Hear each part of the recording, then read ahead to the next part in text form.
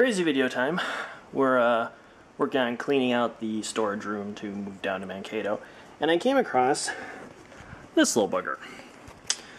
Pretty nondescript, white packaging, and then if you look on the side, you can see that it's something called an Axis 1440 Epson P/N C140/40 Axis.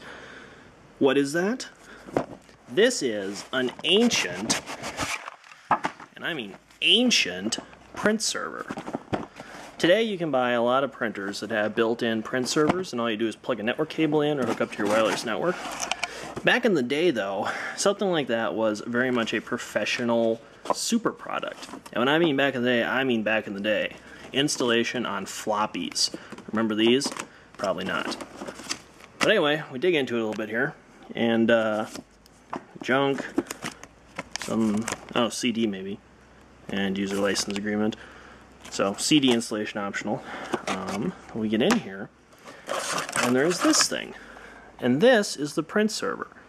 Back in the day, printers used to have crazy parallel ports on them, and then little metal tabs that would flip in and hook onto your printer cable.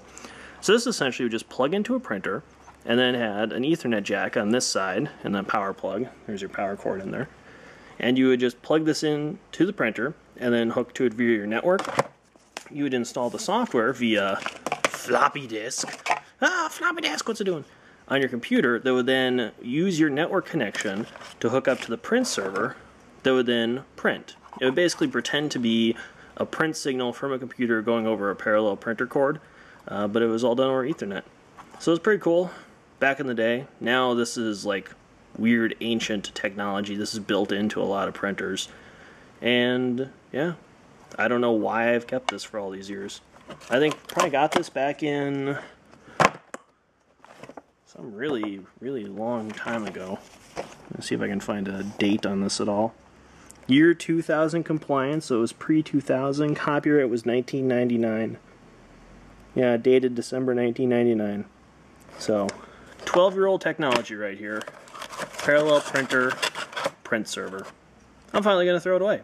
But I wanted to document it before I did because this was really cool back in the day.